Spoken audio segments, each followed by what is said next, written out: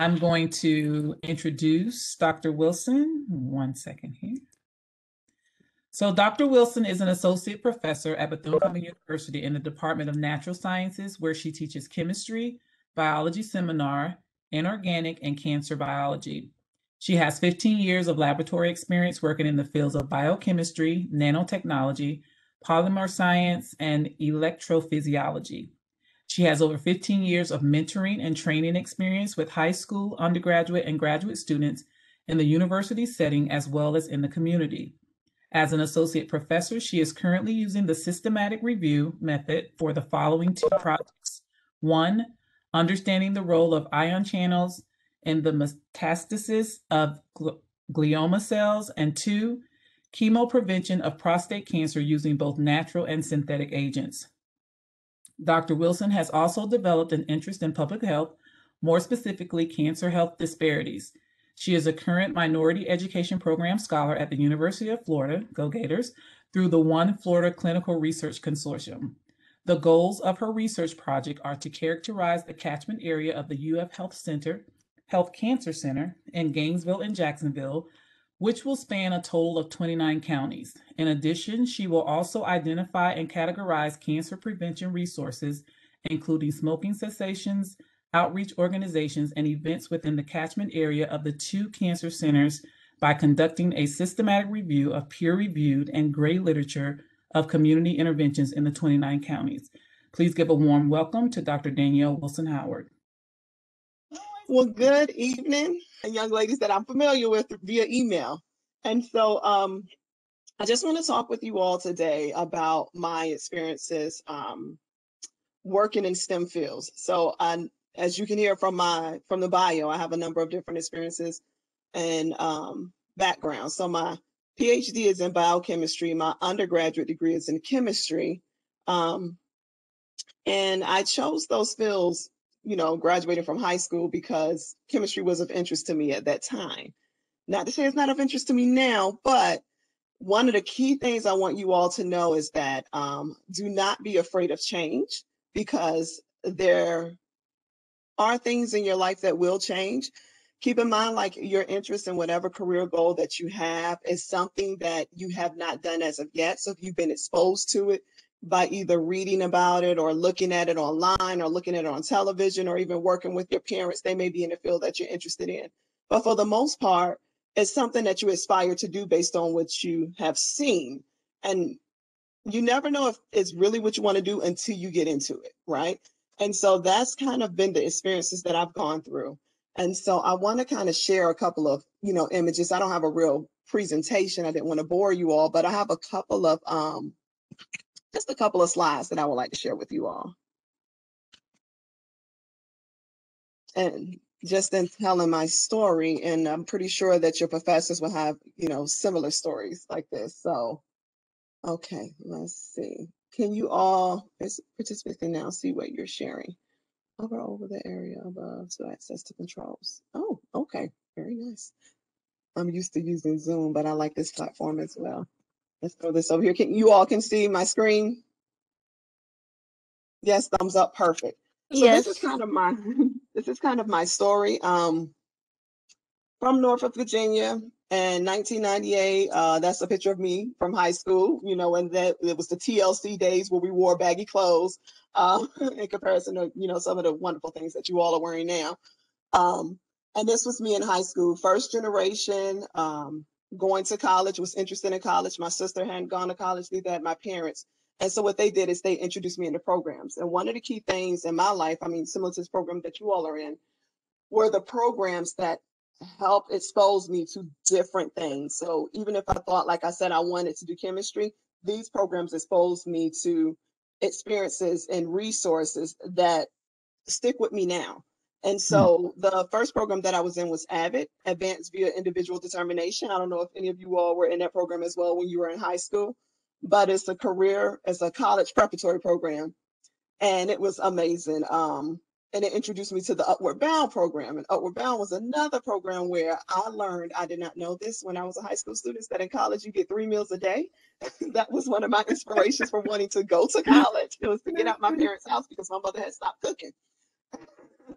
And I, learned that in college, they will feed you, even if, it wasn't that good, it was at least food. So, in addition to the things that I knew I could learn in a classroom, and I knew I had the ability to do the work, um, the Upward Bound program really boosts my confidence in making sure that I was taking the right classes to make me college ready. We went on college tours.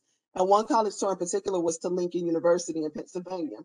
And after attending this college tour, learning that Lincoln was the first historically Black college and university, it was in the middle of nowhere, so it was kind of isolated. The class sizes were small. These were all things that I was like, okay, I think I could do well in this, type of environment. In addition, I can tell from just the tour that I would get the opportunity to know my teachers and my professors and really work with them to make sure I understood what I was doing.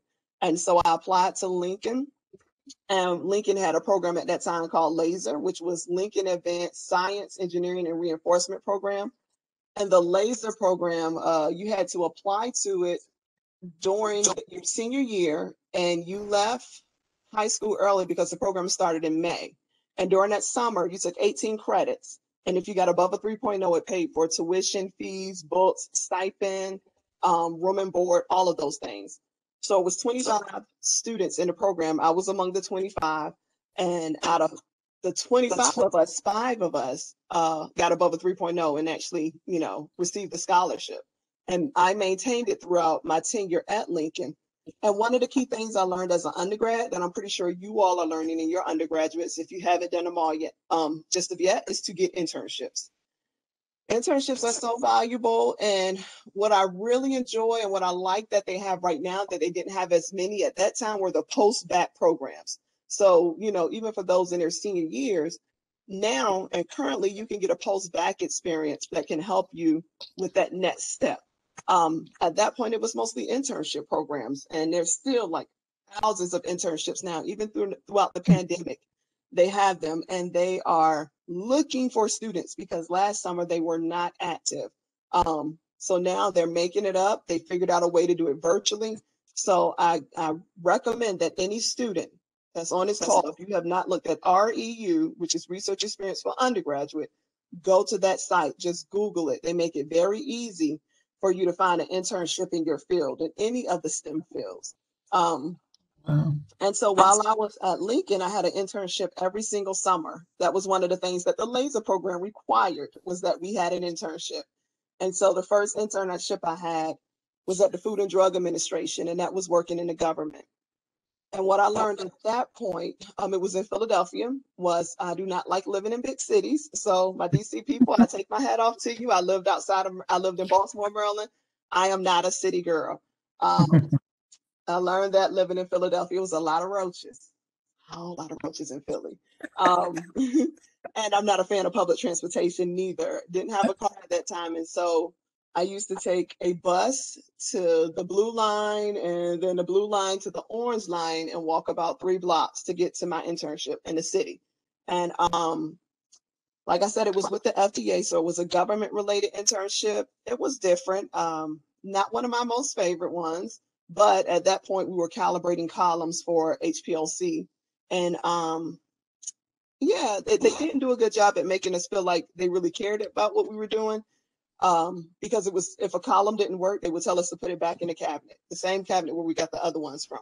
And so I remember leaving that experience earlier than I did any of my other ones because it wasn't as structured, like it didn't offer housing. So I ended up staying far away from the job because I had to find housing on my own in the city. And if you know anything about North Philly is not the best part of Philadelphia, but that's where I was staying.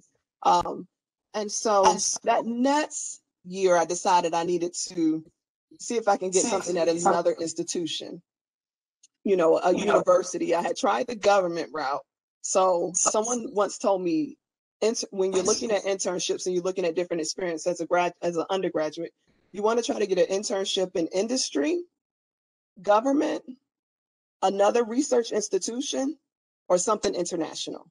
All right. Remember, you got 3 summers, summer between your freshman to your sophomore year, from your sophomore to your junior, and your junior to your senior. So try to look at those different opportunities. And so remember it being rather cold in Pennsylvania. And so I was like, well, why not Florida? Let me see what internship opportunities are there in Florida. And I looked at the University of Florida and their chemistry department and applied for REU, research experience for undergraduate, of course. And I got into the program, and it was an amazing program. The director at that time had a collaboration with about 6 institutions in France. And so the idea of the REU was you spend the first summer at UF, and then the second summer you go to one of the institutions in France and conduct research there. And so I just thought that was amazing. But at the same time, I was very limited in my thinking. Once again, first generation. And I said, I am not going to France. I passed that opportunity up the following summer. I said, no, I don't speak French. They don't wear deodorant in France. I mean, I was just not the brightest at all, just very closed-minded at that time, but I was young, you know. And and so he asked me a number of times, like, Danielle, I really think this would be a good opportunity for you. So if I can say I regret anything in my life, it was not taking that chance and the opportunity to go to France. And I always tell students that, like, if you have an opportunity to go international, please take it up. It's 3 months. It's not your entire life. They're not saying move there for good, but please don't be closed-minded like I was. So that was a lesson that I learned. But while I was at UF, I fell in love with the institution. I really did. It was sunny. It was hot. When my experiments didn't work, at that point, I was looking at developing gold nanoparticles.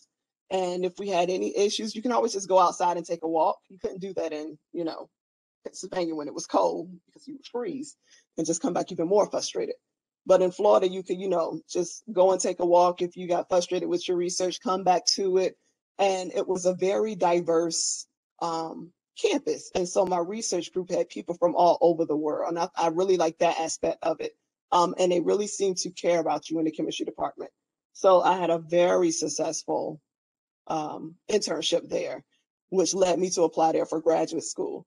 My last internship opportunity that I took the first offer I had was France. I turned that down. Second offer I had, remember I said you want to look for one in industry. Well, I did get one. It was with DuPont in Texas, and it was in La Porta, Texas. And La Porta, Texas is like in the middle of nowhere once again. But I had learned my lesson from my previous internship because I still didn't have a car, and I knew that this one did not offer housing as well. And so they said, well, one of the employees will put you up in their house. And I was like, well, I don't have a car. I was like, is there public transportation? They're like, no, not so much, not in La Porta, Texas. And it was like, well, there's another intern who also needs housing. So you and her will room together and you can ride with her to work, and then y'all will share the same office. And I was like, that is just too much dependency on one person. So I was like, maybe not this opportunity. It just did not seem like a good fit. And I remember going to a seminar and learning about this one faculty member at the Department of Health who was doing research on neurotransmitters in upstate New York. And I had a lot of questions. I was very much engaged with his research. And so when I told my advisor that I was not going to take the DuPont experience, he reached out to him and he remembered me and said, yeah, have her apply to our program. And I got in there, and it was an excellent opportunity. That program was joint with Cornell. So I actually end up, once again, back in that academic and government kind of experience where we would go to Cornell 1 week and spend time there and do research. And I learned about, oh my gosh, so many different things. That's the first time I worked in like a clean lab and nanolithography and all of those different things. But it was an excellent opportunity. And I did that all through college. And senior year coming, I still don't know what I want to do. I'm like, all these experiences. And so if you are a senior and you're like, I think I want to do this, I don't know if I want to do that, know that that is normal. You will get through it. Think about it. You've been in school forever and you are coming to a point where things are going to change. You may want to go to grad school, you may not. And it's okay. Just be in that space, but make steps towards your next skill set, that you're going to develop, whether that's going to be in industry or if you're going to go on to graduate school or medical school or, get your MBA, any of those things. Know that senior year is very stressful. And so my senior year, I was in the MARC program, which is Minority Access for Research Careers. And part of the MARC program stated that, you have to apply for a PhD program. And so I was like, okay, so I'll go through the process for applying for a PhD program, which included taking a GRE and applying to schools. And I knew I liked University of Florida, so that was one of my top choices. And so I went through the process, and a GRE, did horrible on it. I prepared for months for it and just did not do a great job on it. And to stick kind of like a needle in a haystack, once you finish taking the GRE, at that point, they gave out this little booklet, and on the back it had a little paragraph that said, to disable minority and international students, that basically said, like, we don't expect you to do as great on this, and don't feel bad. It was just awful. But one of the key things that I did do was I had 3 internships. So even though I didn't do well on the exam for graduate school entrance, I remember the coordinator at University of Florida for the chemistry program said, most of the people that score really high on the GRE actually do worse in the program because they didn't have the social skills to adapt. And so I was like, oh, okay, let me, definitely I didn't give up and not apply because of my test scores. I was like, okay, what else do I have in my application that is very strong? Well, I had 3 research experience internships under my belt. I had a decent GPA of 3.4, wasn't even that high. I had a 3.4. I was at 3.8 or 9 at that point. But it was the research experience. I didn't have any published papers at that time. They weren't pushing them as hard. But I showed that I could work within a lab. I can integrate into a lab setting and I can get the job done. And so with that, I got into University of Florida. I also had a recommendation from a faculty member who was from the University of Florida because he was the director of the program. So even though I decided not to go to France, he still wanted me to come to the university. And I did, and I applied to the PhD program in analytical chemistry. Got to the University of Florida, even got another scholarship to another program called AGEP. It's Alliance Graduate Education for the Professoriate. And this one included a laptop. So I thought that was pretty cool. This is also funded through NSF. This is a NSF, National Science Foundation program. This is a National Science Foundation program. And this one is a National Institute of Health program. So if not for these programs, I would not be where I'm sitting today. And so that's why I love to give back to them. And I also received the LSAMP, which is the Louis Stokes Alliance for Minority Participation, another NSF program, while I was an undergraduate, and then also when I was a graduate student. Applied to UF, got in there on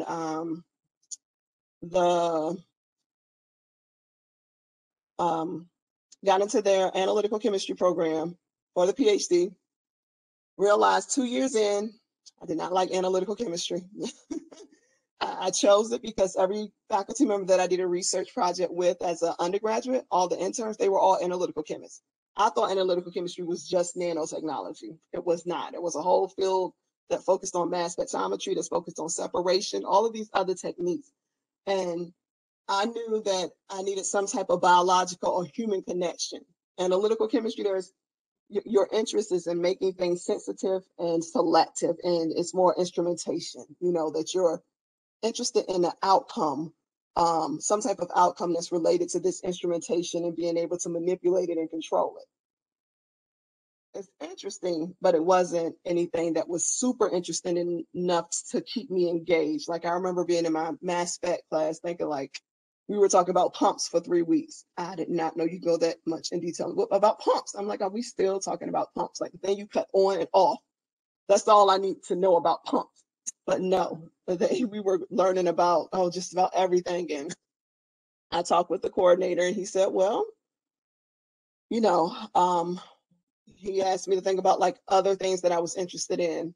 And at that point, all of the grades where I had A's and B's were in the biochemistry areas. And so I was like, well, I do better in these areas. He was like, well, are you interested? I was like, I think I do need some type of biological application. And at that point, I switched over from analytical chemistry. I got my master's in analytical chemistry and then went on to biochemistry to do my PhD. And I even changed research advisors. And so here is a picture of me conducting my new research, which was the electrochemistry. And we were looking at ion channels. And at this point, I had the opportunity to work with another faculty member at UT Southwestern. And so I was able to spend another summer in Texas. So keep in mind, you stick with education, you'll be able to travel and they will pay for it and house you. And so did a diversity supplement, which is funded by the National Science Foundation, National Institute of Health.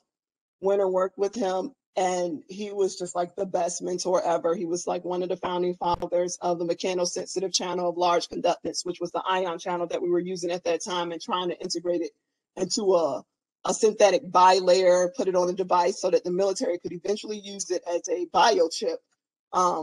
That was my senior project. And that is a picture with me in my tip dip setup. And so I finished that research and was able to graduate in 2009 with my PhD. And that's a picture of me and all my family and friends that came down to support.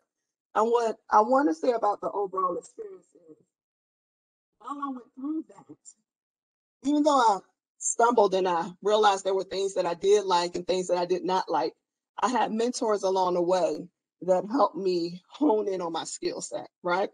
And so here is a picture of Dr. Blunt. He's the one from the University of Texas.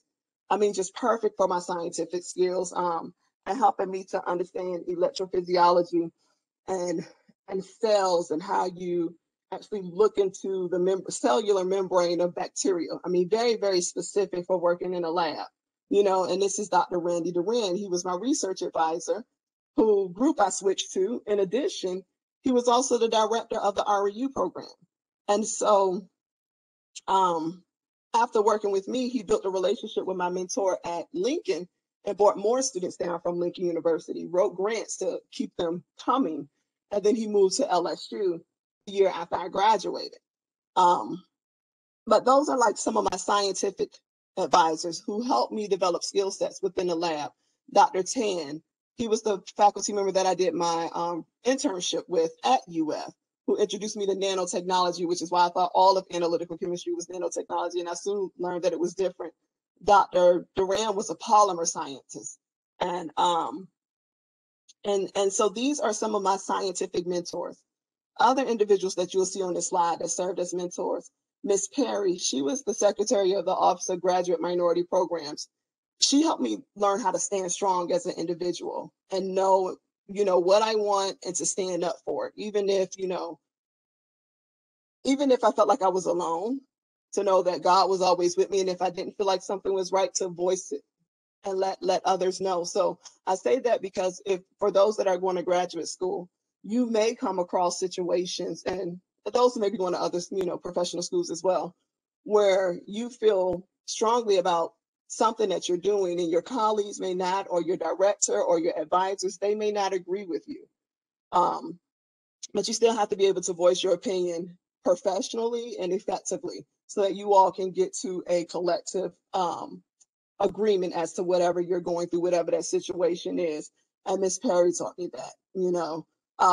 Miss Shelley, she was my laser coordinator. She's like an auntie to me to this day.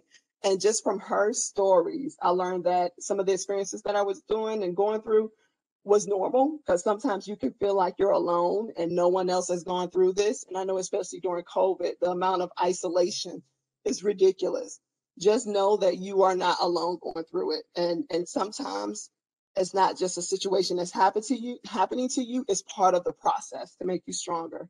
And that was something that Miss Shelley taught me. So she really showed me how to stay fast, right? And how to remain steadfast. This is Matt Bowman. I call him a military consultant / hustler because he retired from the Navy at age 40. I met him in like 2012 and he was already retired. And okay, let's see. He's a consultant for BEA, which is the Black Engineer of the Year Award conference that's put on annually in DC. He organized that. He has 2 vineyards, his father in South Carolina and one in Micanopy, where he has his own wine. It's called Farmhouse Wine, or Micanopy wine. It's a muscadine wine. He also opened recently a farmhouse where people can go and stay and visit. And, you know, what else does he do? He just does so many different things. And it's truly like an innovator, an entrepreneur, still has his connections with the military.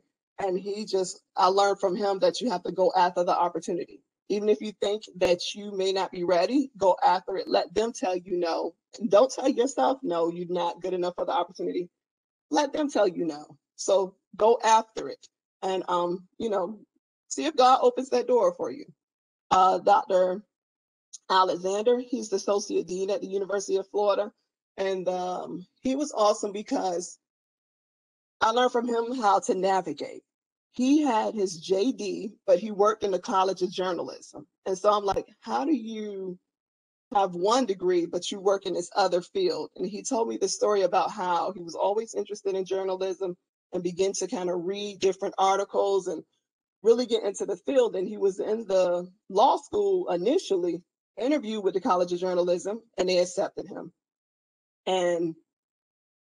And he made the switch, and he stayed with the College of Journalism for 15 years before going to eventually get his PhD. And now he's the chancellor at, I believe it's the University of Arkansas.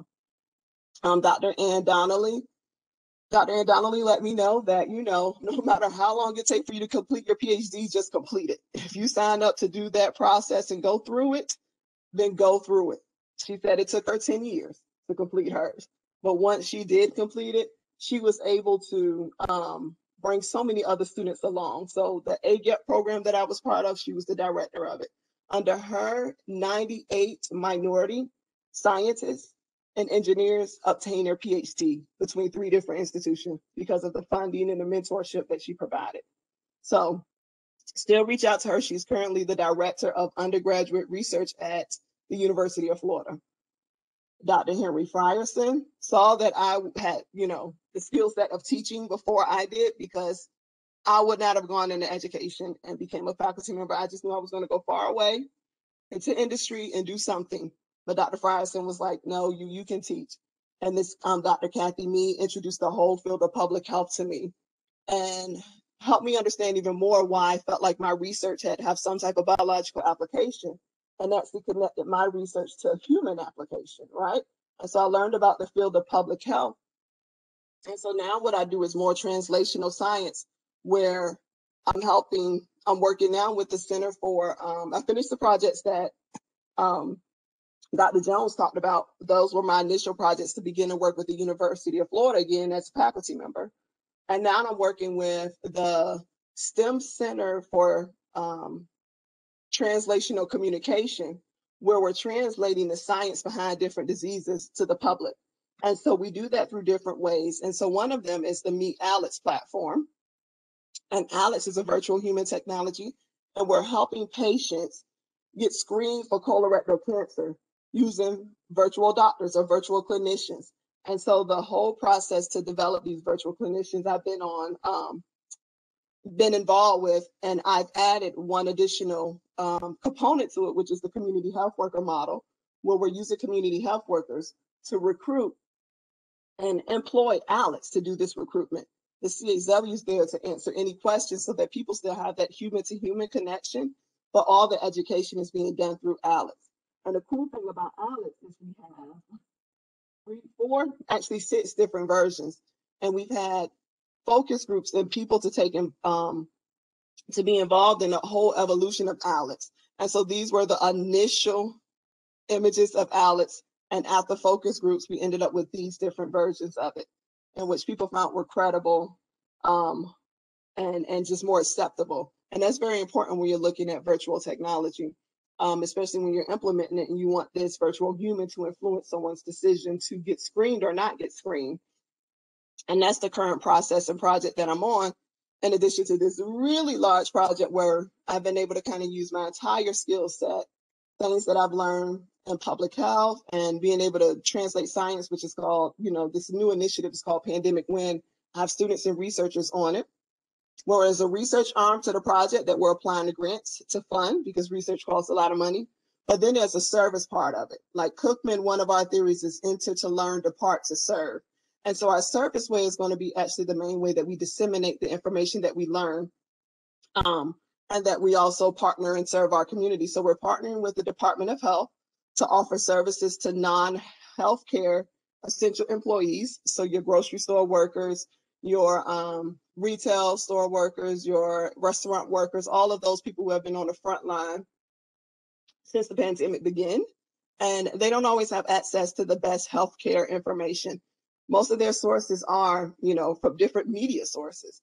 And so what we want to do is provide them with non-biased sources so that they can make informed decisions. Those that aren't, necessarily biased by any political group, but just the science behind it. And that's what we want to provide sources, and we want to translate the science so that they can make informed decisions, provide testing services as well as vaccination for them by working with the Department of Health, and then also promote their businesses to consumers using our pandemic win trackers, who will rank local businesses and the way that they social distance. We upload the pictures to our website as well as Google reviews so people can see ahead of time, like if they go to a restaurant, does this restaurant offer outdoor seating? Are the waiters or waitress wearing masks? Are the cooks wearing masks and gloves? All of those different things. And then get to a point where we're celebrating these different businesses, and giving testimonials and stuff from, survivors, and tips as to how to survive the pandemic or survive COVID if you get it. So our kind of theory with Pandemic Win is if you try something new during the pandemic, then you're winning. Because we all had to try something new, and it's not been easy for anyone, especially these businesses, to stay afloat during a pandemic. And we've had the luxury, some of us have had the luxury of working from home when others have not. So let's celebrate those who have not. So that's kind of like everything in a nutshell, from like where I started with chemistry, realized that I didn't necessarily want to work in a lab, but I still wanted to use my science to help people, and been able to do that by the different platforms and stuff, and working with different mentors. So know that you can always have a mentor. Your mentor may not necessarily be in your field. Your mentor may not be a PhD. Your mentor may not look like you, but that doesn't mean that you can't gain anything from this individual. And then do the same thing, give back to those once you're done. So that's a little bit about me, skill set, all of those different things, how to be able to maneuver and move with your different skill sets. So if you all have any questions, I'm open for questions now. Hi, thank you so much for sharing your experience with us. So I have a question as a senior who's about to complete my undergrad. I didn't have as much, thank you.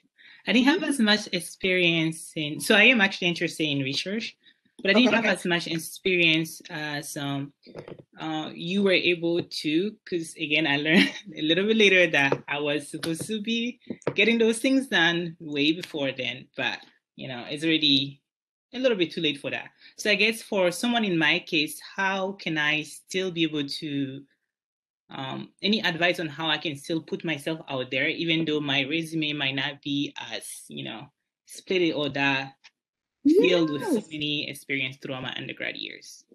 Okay, so what is your career goals? So what are your career goals? Right now, I think what I'm certain of is that I do want to do something with research, a bio research to be exact. Anything that has to do with the new technology that is out right now, like CRISPR, gene editing, anything around those in those fields is what I am interested in to go into. Okay, and you are a senior, graduating in May? Yes. Okay, well, congratulations on making it that far. That is awesome. So what you can do, you can always look for post-bac programs or go ahead and apply directly to graduate school. What they're going to be looking for in graduate school is an application package. I don't know if the deadlines have passed.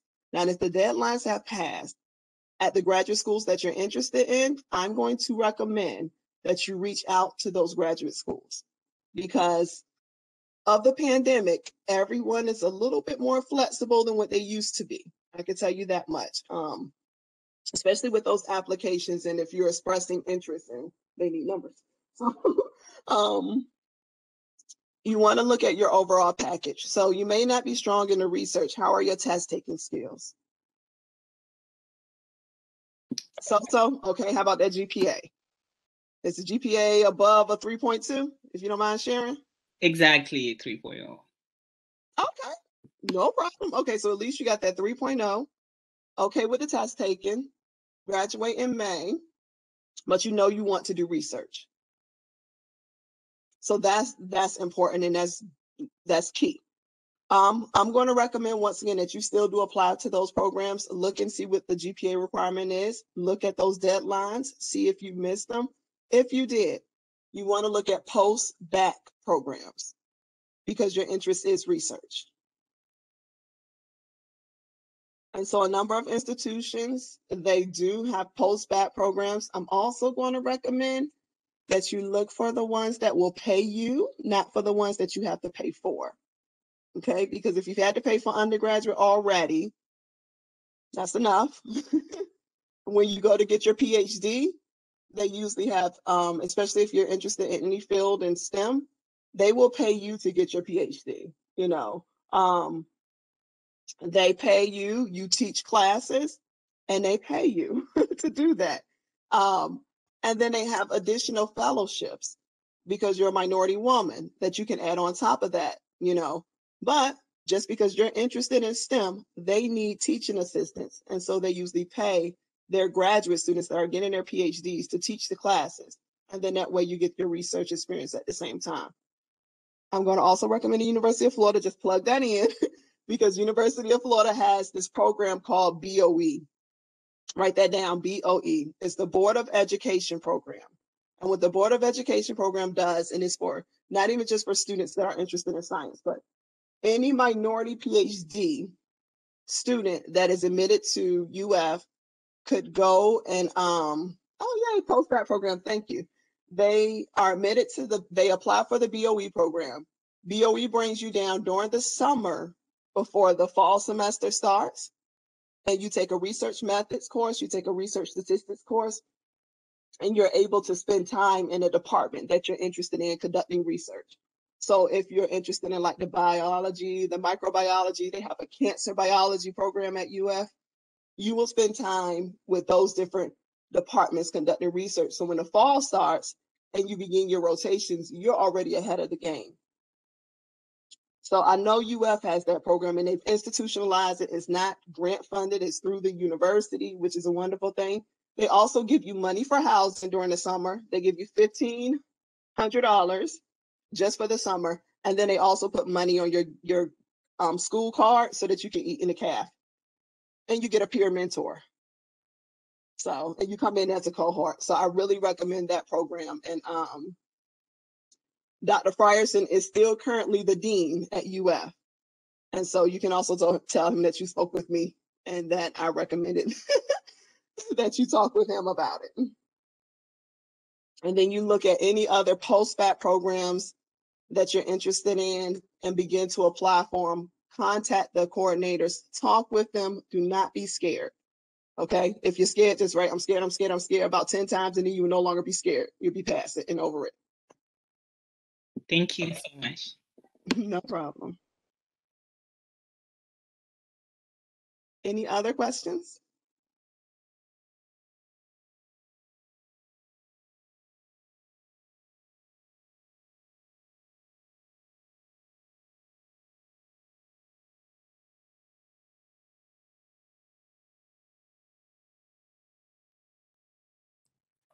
I have a question.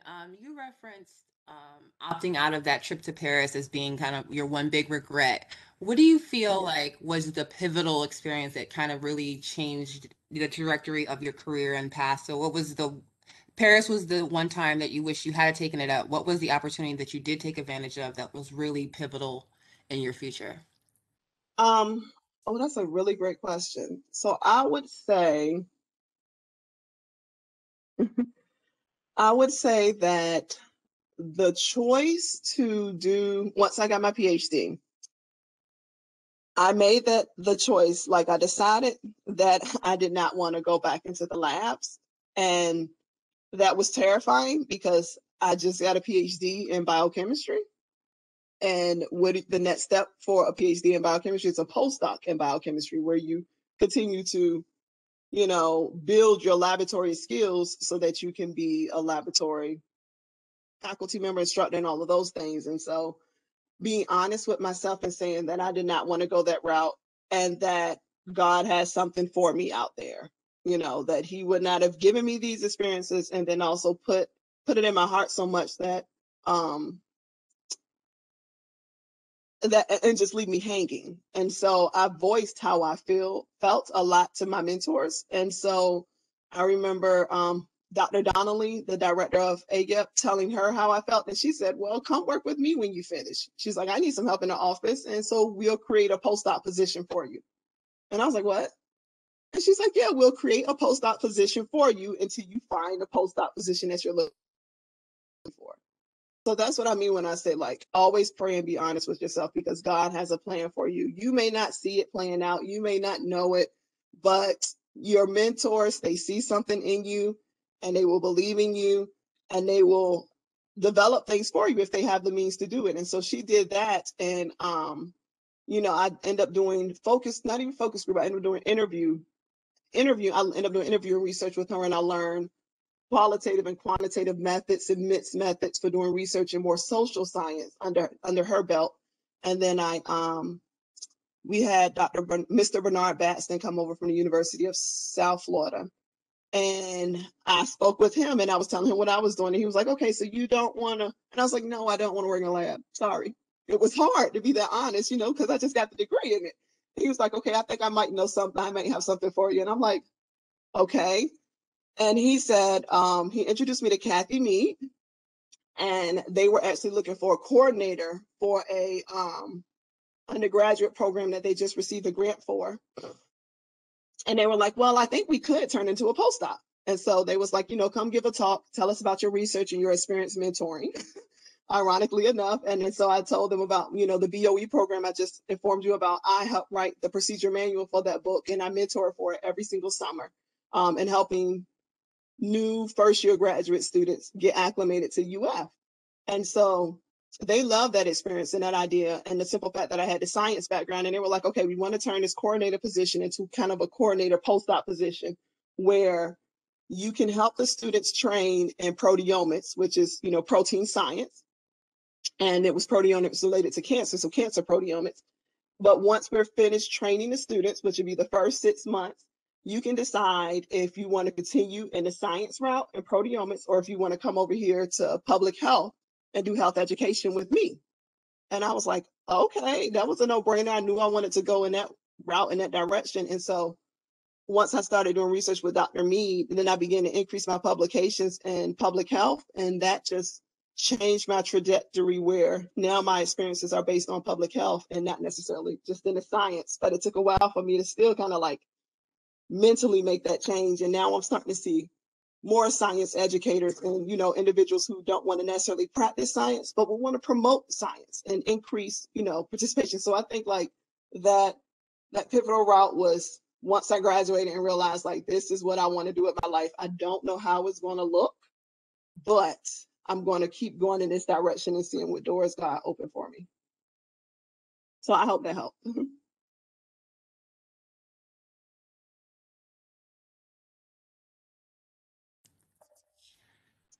As you advanced yourself in the science, especially in grad school and then your PhD, did you ever feel pressure to lean towards the medicine side of STEM?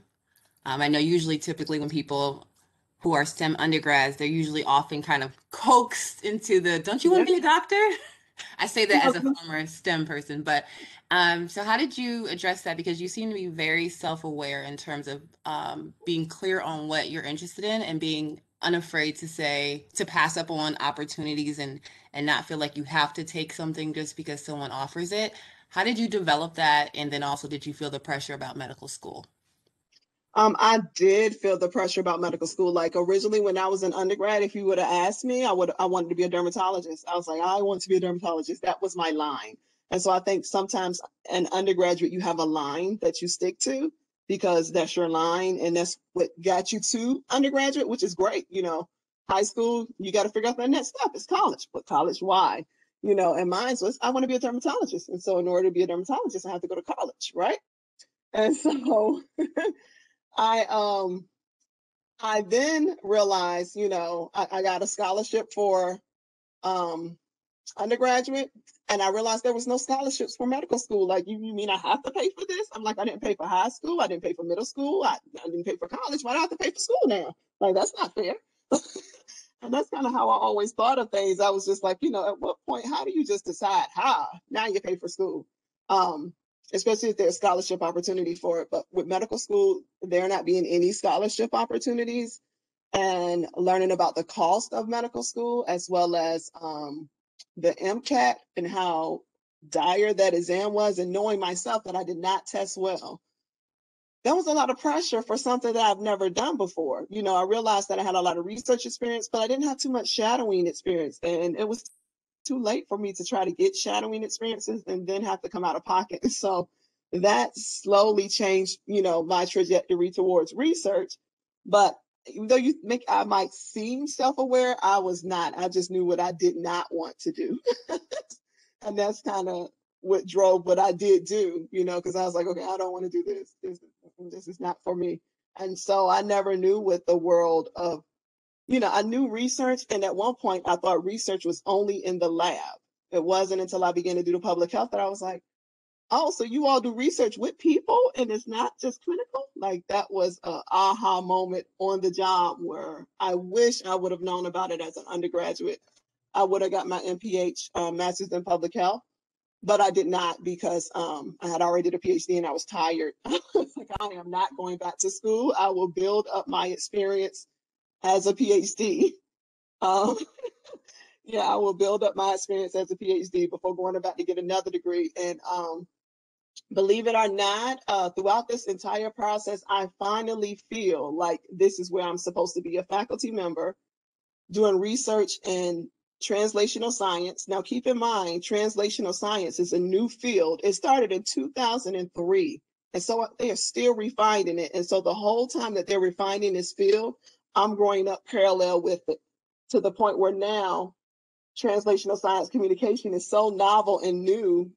I'm part of that novel and new team. Like there's no other translation communication center in the United States. UF has the only one.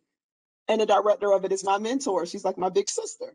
And I'm learning so much and working with her. I'm learning so much theory stuff and dissemination and implementation where I should be getting a degree in it, but you know, we'll just do the publications. They're equally beneficial. So just, you know, just know that I always say once again, just be true to yourself and let your skills and your experiences, those soft skills, those people skills, as well as your scientific skills. Because right now, the things that I learned in the lab help me to understand and interpret it to others, you know, and that's powerful.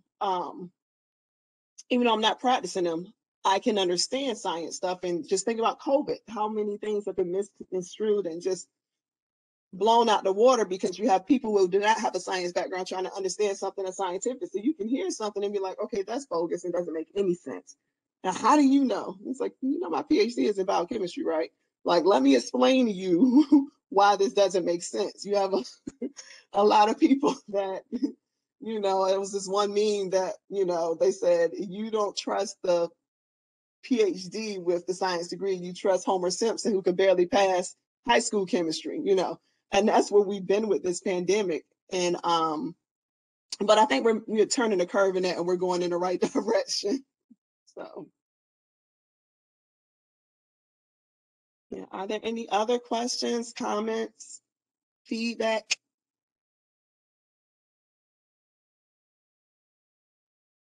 I've enjoyed this discussion so far. So you came from Virginia and now you're in Florida. Did you transfer? Are you like a self-transfer, or did you bring family with you? Did you have family in Florida that kept you in the area? Because I'm always nervous about leaving Florida. One, because I've lived other places and the climate is so conducive to what makes me happy that I really just don't want to leave. But right now, besides school right now, there's nothing really anchoring me to Florida anymore. Even though I have a lot of family here, but not that they're not close, but nothing that would stop me from taking an opportunity somewhere else. So how did you migrate from Virginia to Florida? Okay, well, I have to be honest, I am a middle child. So middle children tend to leave. So I left Virginia, went to Pennsylvania. And while I was in Pennsylvania, you know, that's when I had the opportunity to come to Florida for graduate school. And Florida just has always seemed like home. And so I know what you mean about this weather thing. It was one of the reasons why I chose to come down here. And so when I moved down here to become a faculty member at Bethune-Cookman, I did bring my mother with me. Prior to that, it had just been me kind of traveling by myself most of the time. You know, when I was in school, it was easy because, you know, if you're going to another school, you'll stay in a dorm, or they have graduate housing, like University of Florida. They have graduate housing, and you can, you know, stay there. It's an apartment. It's not like you're with the undergraduate. Some of the graduate housing was off campus. And I was like, okay, that's easy. So that was a nice setup for me. In addition, I always moved in programs. So I never felt alone because I was always entering a program. So it would always be a cohort of us. Like, you know, one of my, and I have so many best friends from each program that I've been to. I'm like, that's my Tampa friends. That's my UF friends. That's my Baltimore friends. Those are my undergraduate friends, just all these clusters of friends. And so that made it easy as well. You know, I remember when I moved, before working at Bethune-Cookman, I was working as a faculty member at Bowie State in Maryland. And I chose that. I'm like, okay, this isn't too far from home in Virginia. And I used to drive home like almost every other weekend. And then I realized everybody had their own thing going on. So I'm just sitting there looking crazy. It was no longer home. And I was like, okay, well, let me really find what's home for me. And so when I came to Cookman to become it was a drive. It's like a 4-hour drive every weekend just for y'all to everybody act like they were too busy to hang out with me. So I was just like, yeah, when I got the opportunity to come to Cookman, I moved down here. I brought my mother with me. My parents were divorced. They'd been divorced for a long time. My mother, she wasn't like as happy as my father was. He had moved on. She really didn't. And so she came down with me, and it also gave her a break. You know, I'm like, you've worked long enough. Let's, you know, just kind of figure out what you really want to do. And she just did not understand that. But it was good. It was definitely a blessing. And so it's fun now. After moving to Florida, after a month, I met the guy who's now my husband. We dated for like 3 years. I have a son. I bought a house. Things will, like I say, God will line it up. He'll line it up for you. You just got to follow him, and don't be, you know, don't be scared. But he'll line it up for you. You just got to, you know, there may be something for you somewhere else. If the opportunities arise, then you just, you know, ask the people in whatever, like if it's a job or if it's a graduate program, ask them about housing. Ask them what do they recommend, what should you do, and they more than likely will help you. And then they will connect you with individuals, and then those people will be lifelong friends. So, a really good question. And get out of Florida. You can do it. Okay, thank you. You may come back. You'll appreciate Florida more, or you may stay wherever you are. Try California. The weather's the same, or Texas, except for when it snows. So, you'll be okay. But I know Florida people don't like to leave Florida, but you can. Yeah, I'm a native Floridian. I'm not going anywhere. This weather is just too different. I'm not going anywhere. I've tried. No. See, you tried it though. Yeah, I can't. I just cannot. I'm sorry. Where did you go and how long? I went to Georgia for 1 year, and I couldn't open my car door because it snowed there, and I just, that was enough. That was enough. Like, it's hard to beat the weather here in Florida, and that's what keeps most of us here. But I would say to, you know, everyone on the call, is explore while you're young before you get your feet in cement. STEM will take you places that no other fields will, and take those opportunities, like she's saying, to just get to know yourself, because with Dr. Wilson, she discovered, I know what I want and I'm going to stick to what I want. I'm not going to let someone tell me to do something that I don't want to do. I know what my passion is, and you have to find your passion. And it may not be here in Florida, it may be somewhere else. So just take a chance on yourself. I always tell people, choose yourself, because other people are going to choose themselves. So choose yourself. You're young, explore, because in these fields, that's what we get a chance to do. STEM fields will take you, they will take you far. They will. France. Yeah. Don't turn it down like I did. Like, yes, go to France. go to France if you're given the opportunity. Yeah. Definitely. Do we But have other any more places I questions did for go, Dr. yeah. Wilson? Is there anyone else that has any other questions for Dr. Wilson? I don't have a question, but I do want to say that I really appreciated the advice you gave on exploring the different industries. So in terms of corporate, government, research, and international, in terms of internships for each summer, because it allows you to get a feel of what's right for you. And I feel like that will definitely be helpful towards your future. Definitely. Yep. And once you get one internship, I'm telling you, it opens the door for the rest of them. So just, you only need one experience. That's what they look for. Has this person done anything before? When they're looking at your resume, you just need one door open, then the rest will begin to open. So you will be good. Are there any other questions now? Look, you all look like me. No, right? Does anyone else have any questions for Dr. Wilson, Howard, before she goes? Well, Dr. Wilson, we want to say thank you so much for an amazing presentation. The information you shared with our participants will, stick with them for a very long time. I'm sure it was very helpful. The different industries and the different things you asked them to take a look at, the post-bac and all that stuff, very valuable information. And I'm going to say they are pretty lucky to be in this position. I did not have a mentor. When I was looking at your screens, all the people that came, I did not get that opportunity, and that they have this opportunity to have mentors. It is a very precious thing, and it will take you far. So we appreciate everything that you've said tonight, and just for encouraging our participants. And thank you so much.